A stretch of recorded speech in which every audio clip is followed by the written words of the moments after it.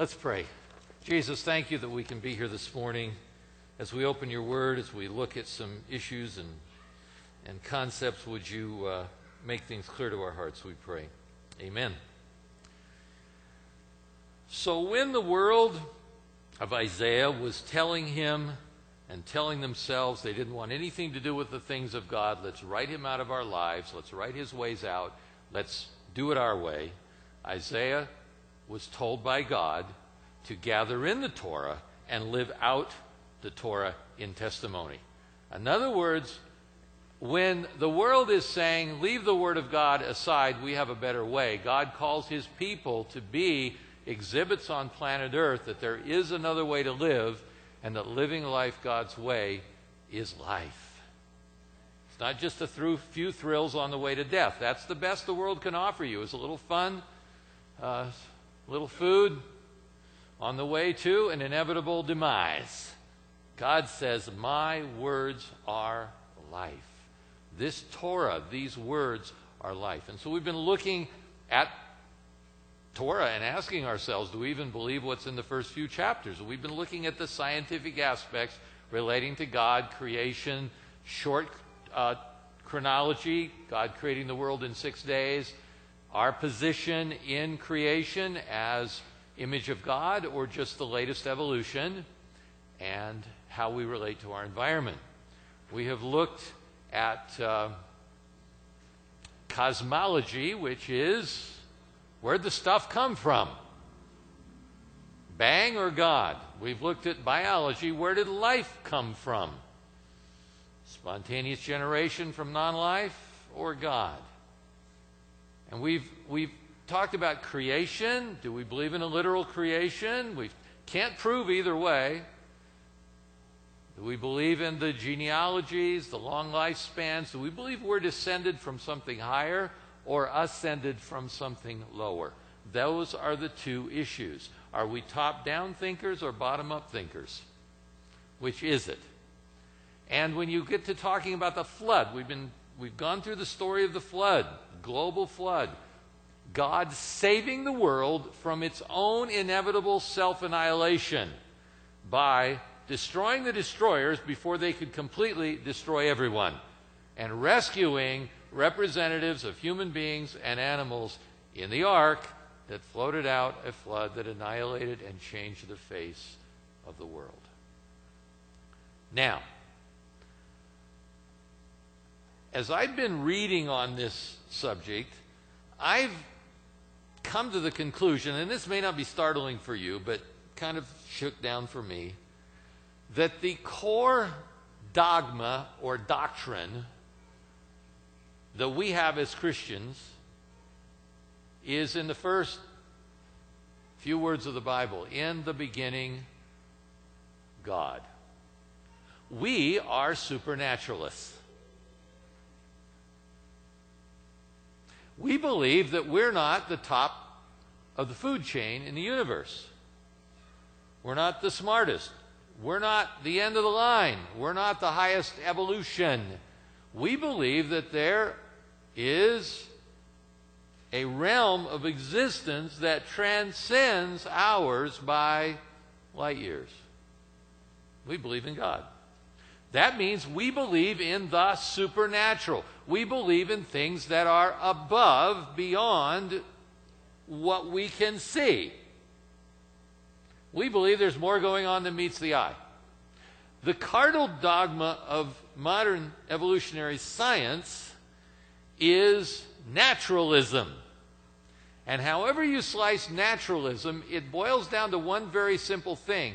You've got to figure out everything without there being a God.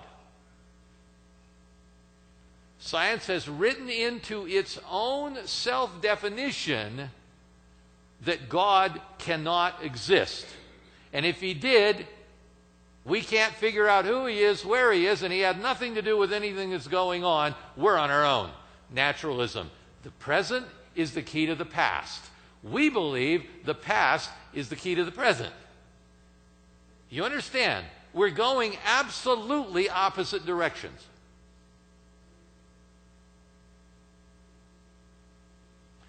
The present tells us what happens in the past according to naturalism. The past tells us where we are in the present according to supernaturalism. Are we bottom up, the latest evolution from slime, or are we top down? We've fallen from something higher, and God is taking us back there.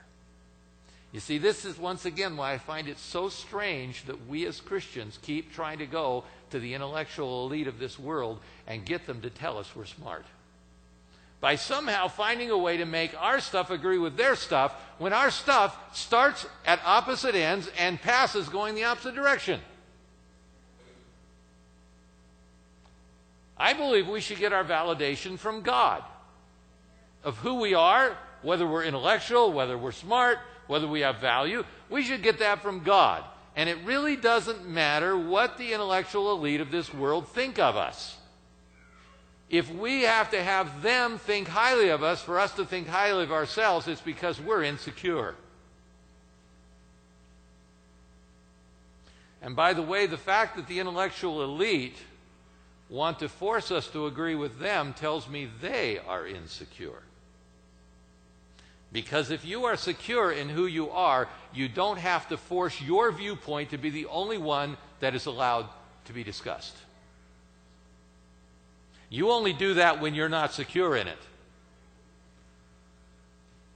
Which tells me all the argument that no other views should be in public school, no other views should be in education, tells me they're not as certain as they want us to think they are. Because if you're certain, you're not afraid of people bringing other evidence. The other point I want to make today is that we do not need to disprove what science is teaching. We just need to know what we believe and why we believe it. We do not need the approval, and we don't need to disprove. Both are wild goose chases that end up getting us nowhere, just circling the mountain, running in circles. What I want to talk about today is the evidence for the global flood. And I do not want to talk about it in a way that tries to disprove the arguments of science in these same areas. They could be right, I could be wrong. I wasn't there, they weren't there. Right? I don't have to prove anything to anybody. I just need to know who I am, what I believe, and where I stand. You see, the cardinal doctrine of evolutionary science is naturalism, which by definition means nothing can have happened other than what is naturally visible within our world today. And that leads to the concept of uniformitarianism, which says things have always been the same way they are today. The crazy thing with science is, even though they believe in uniformitarianism based on naturalism, when people like Francis Crick, who was one of the co-mappers of DNA back in the 50s and 60s, finally came to the conclusion from his own study that there's no way the human cell could have spontaneously generated from non-living matter, he then postulated the idea of transpermia, that extraterrestrials seeded the world with living cells. Now, you can do that as long as they're bottom up too. You just can't call it God. They've got to be the result of natural processes with no supernatural. Now, I don't know where they got the life that they seeded here. It just adds a few more tens of billions of years for it to accidentally happen. But that's the point. Naturalism actually has what they call actualism. They will come up with all kinds of unprovable hypotheses or postulations relating to what might have happened, as long as it does not open the window for the possibility of God. Human beings have to be at the top of the pecking order. Remember what Satan said in Genesis 3 to the woman at the tree, to Eve. He said, you won't really die, but God knows, if you eat of this tree, therefore if you sin, God knows that you will become higher knowing good and evil. You see, Satan has always been on his way working himself up. And modern science and modern intellectual philosophy is exactly in line with that. If you will discard God, you can elevate yourself. Nothing new under the sun.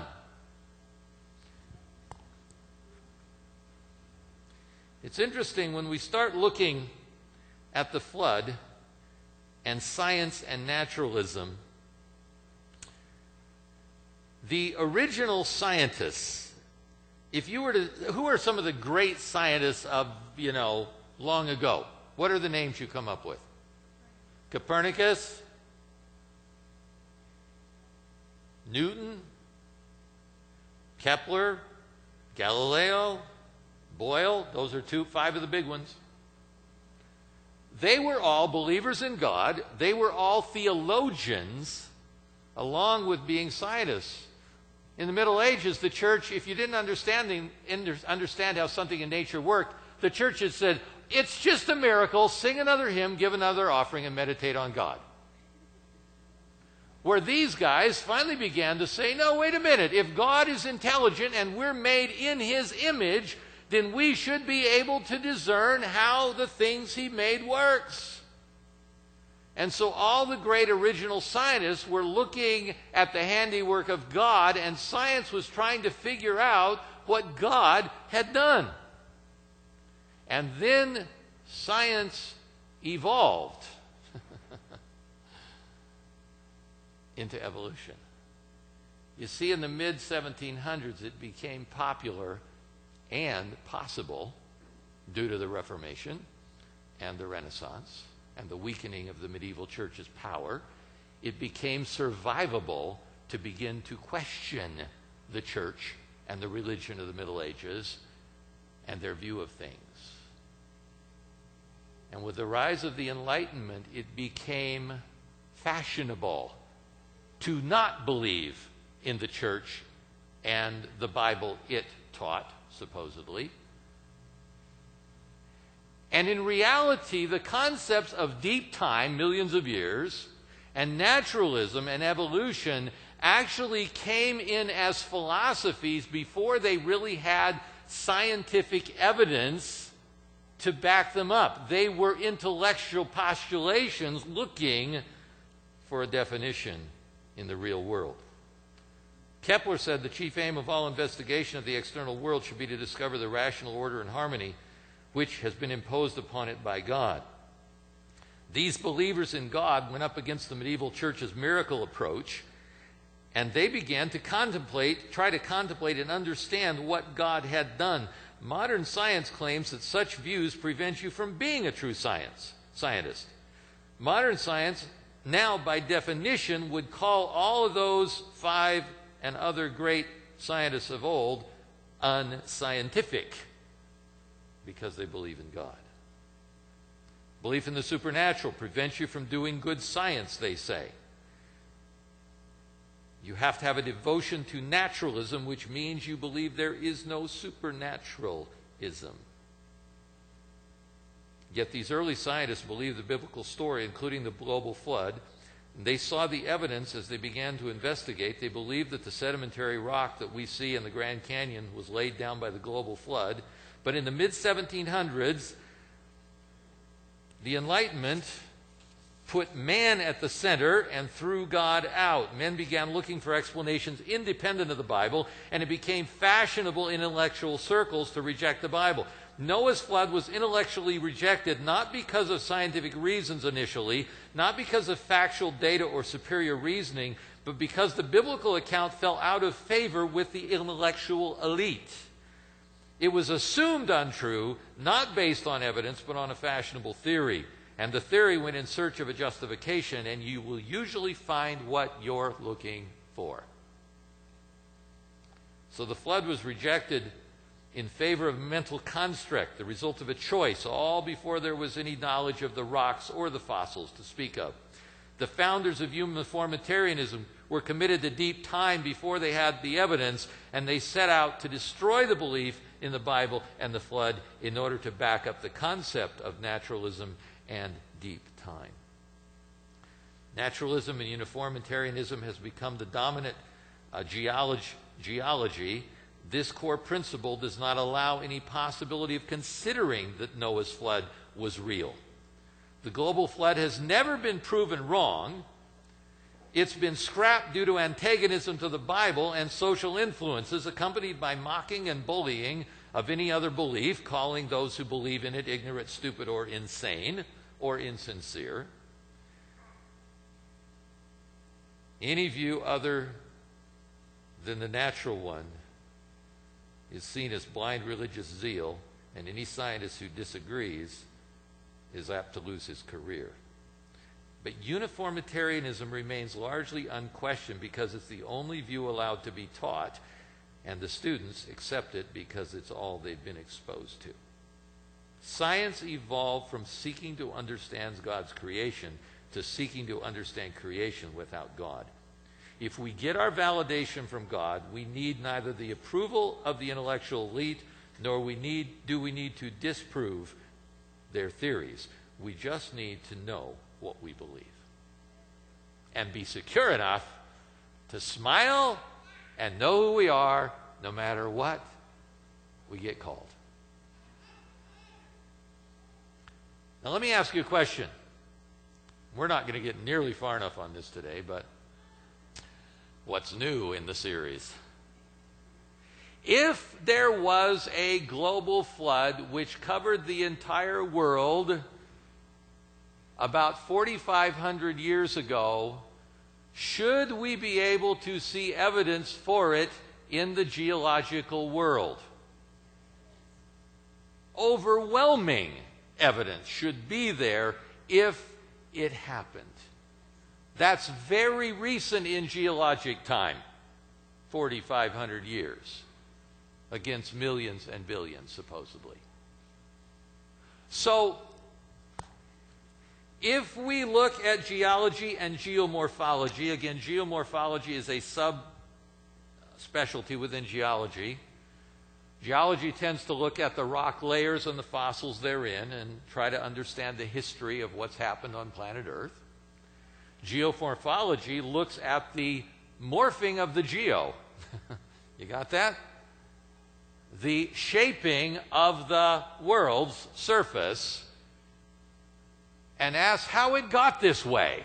How did the Grand Canyon get dug out? You know, how did Everest go up?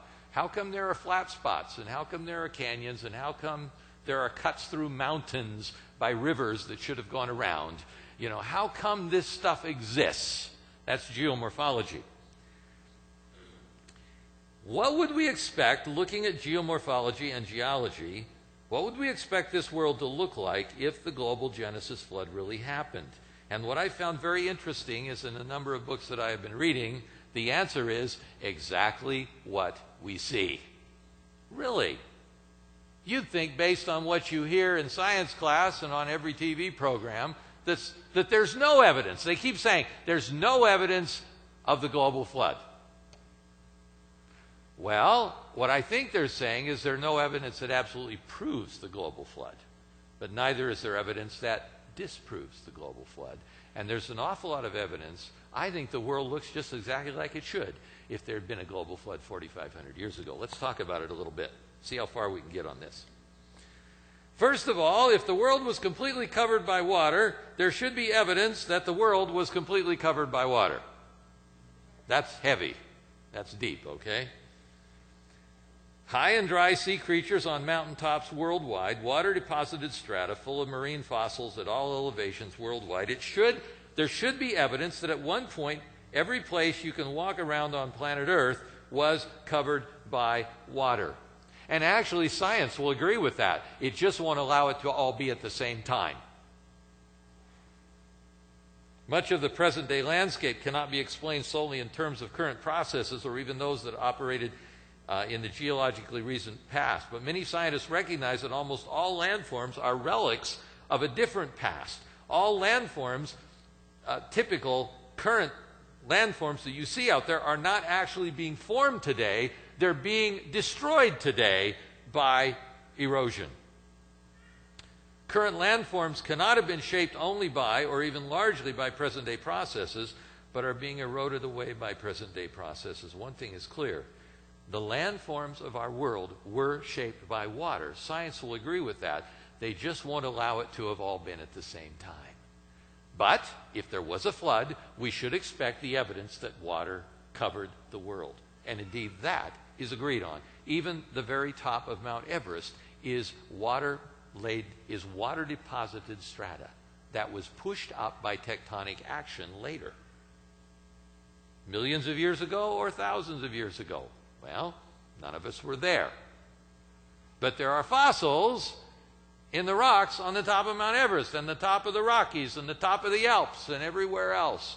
Everything except volcanoes, which came about by a totally different way, give evidence that they were once covered by water. So number one's pretty much a no-brainer. Oh, I think I actually had a slide. I kind of like that graphic. I thought that was an interesting cutaway, a graphic of the flood. A lot of water, a whole lot of water.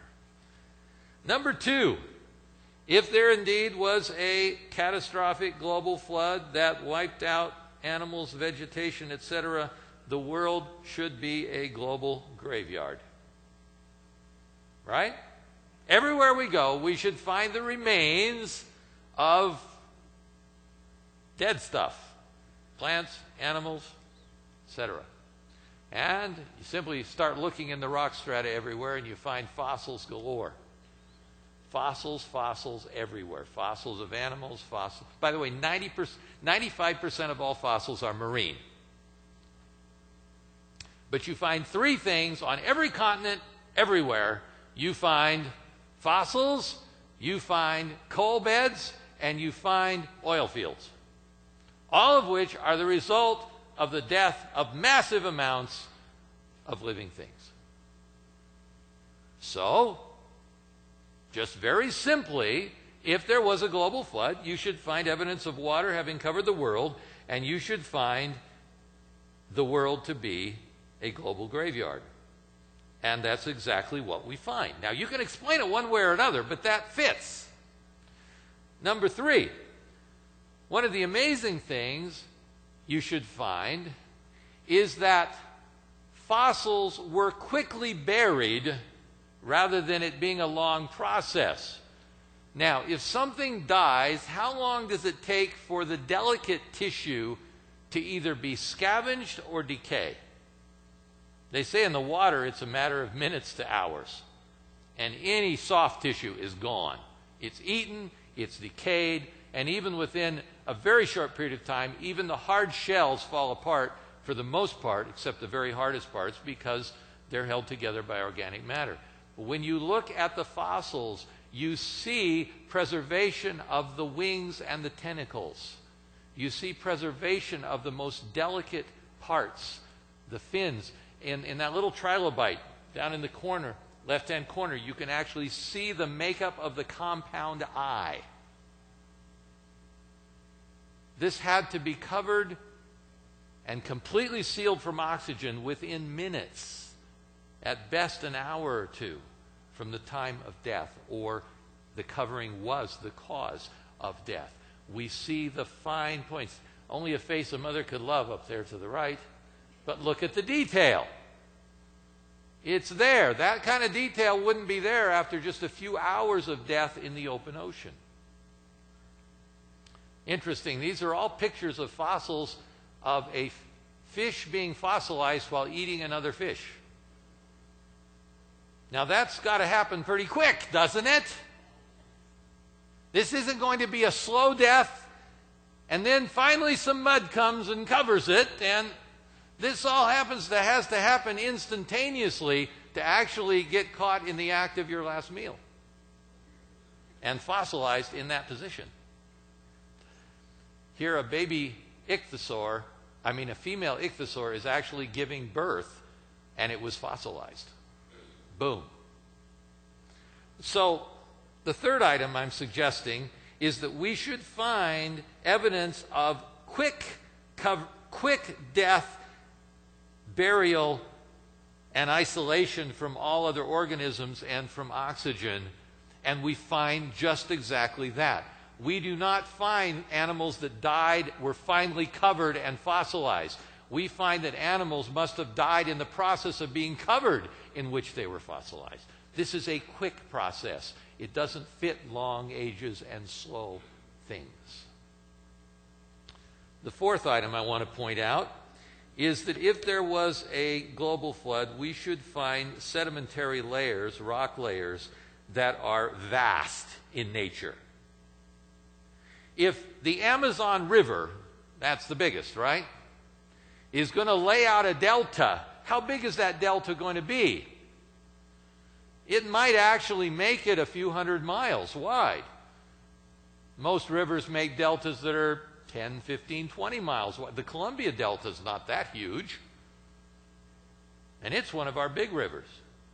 But when we begin looking at the strata, which is, all science agrees, was laid down by water, you go to the White Cliffs of Dover, they're chalk. It's a strata of chalk.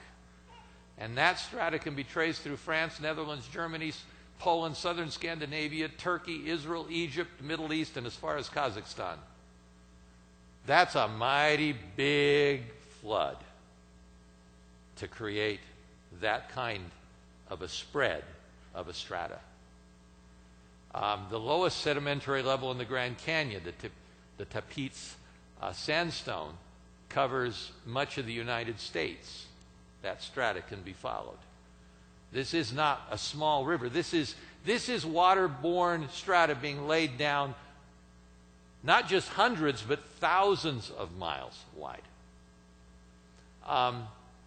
In Canyon de Chelly, the top layer is the Shinnerump conglomerate. It's over 100,000 square miles at 50 feet thick of a very coarse sand and gravel, which would require a very high current over a very large area. Nothing any river could possibly ever do to lay that heavy of material down as a strata. Remember, the coarser the material in the strata, the higher the current had to be.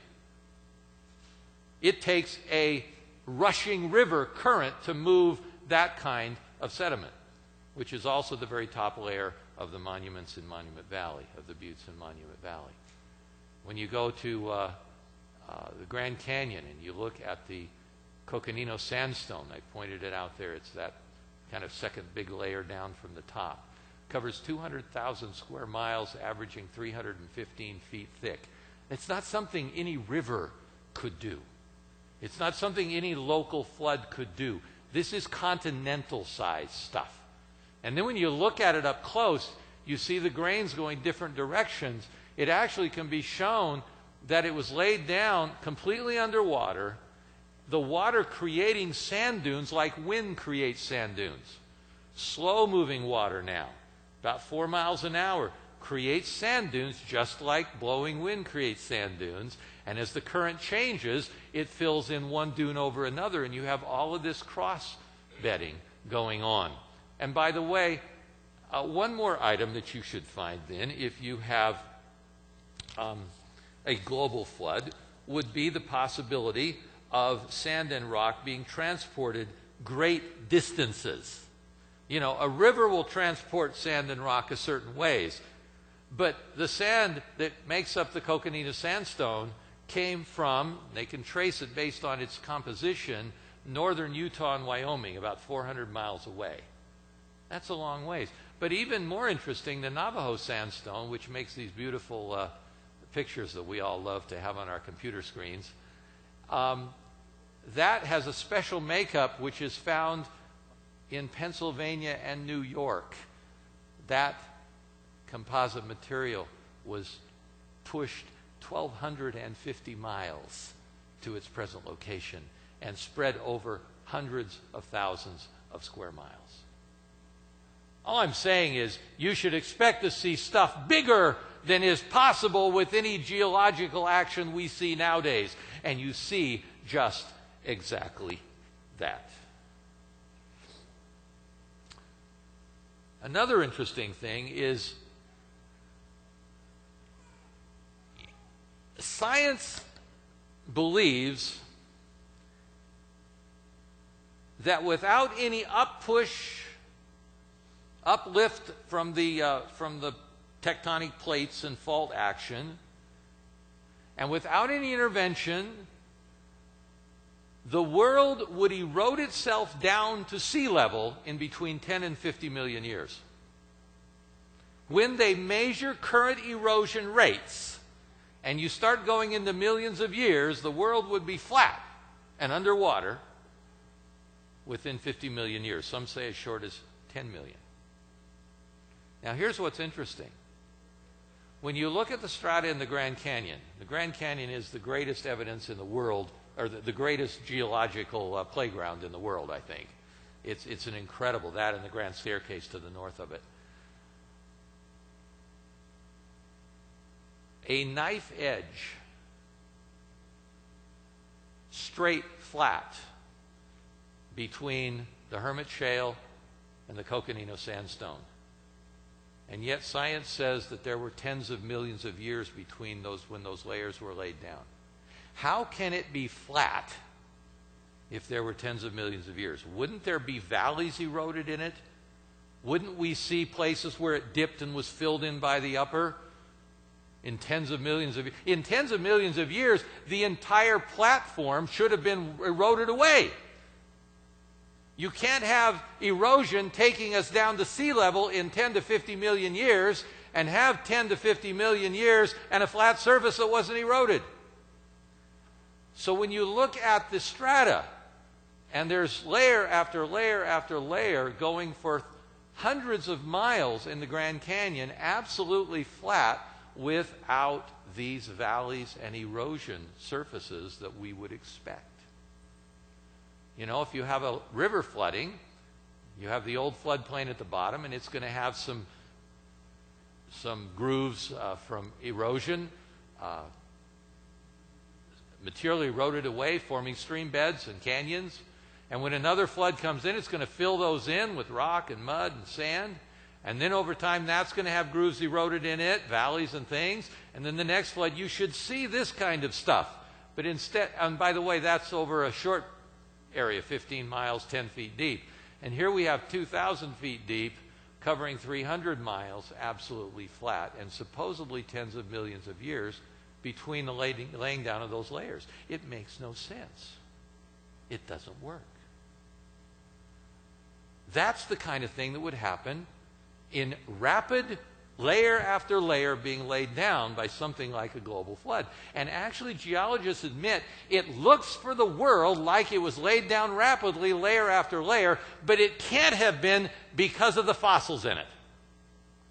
But the fossils have been aged by the theory of evolution, so evolution, claiming the age of the fossils, now says that the age of the strata has to match the fossils, which matches their philosophy, which becomes circular reasoning.